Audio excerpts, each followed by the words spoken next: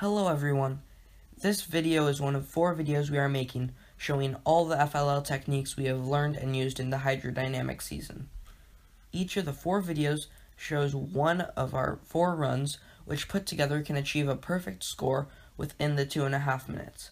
We hope you find these videos inspiring, and maybe they can help you become better engineers and invest yourselves in STEM. This run is the second run, and we call it the flower run. It takes about 38 seconds, scores 145 points, and brings back the big water and sludge from the water treatment plant in the catcher we placed on the first run. Here we go! Here we square on the line to reset our longitude, which is very important in the next moves. Here, we mechanically align to the ramp, which squares up and resets the latitude of the robot to have an even more accurate position for the pipe switch. Here, to make sure the pipe falls into the correct position between the ramps, we have to hit the side here. This makes sure it will not tip over and ensure that it will stay in. Here, we write on the wall to make our latitude known while moving along to the next mission. Here, we reset our longitude by sensing the line as we pass over it, making the next mission accurate. The stick projecting out of the robot here is used to push the fountain without use of medium motors on our robot.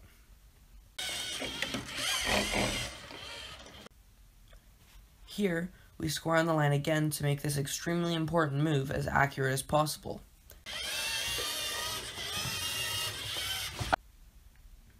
Right there, we detect the white line to reset our latitude another time in order to be as accurate as possible.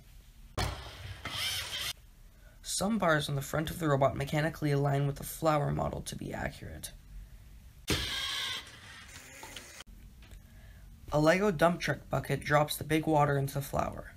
Now, we come in with the bucket and push down the water while simultaneously flushing the toilet. Also, the rain at the top is pushed into the flower coming up.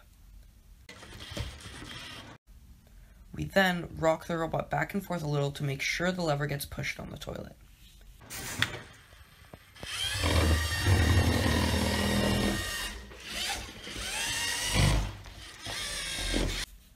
This pole standing up on our basket makes it easier for the lever to catch the basket and bring it home. Thanks for watching. We hope this will help you all in your future FLL careers. If you have other questions, be sure to comment them below and we will answer. Don't forget to look at the other videos on our channel. Bye!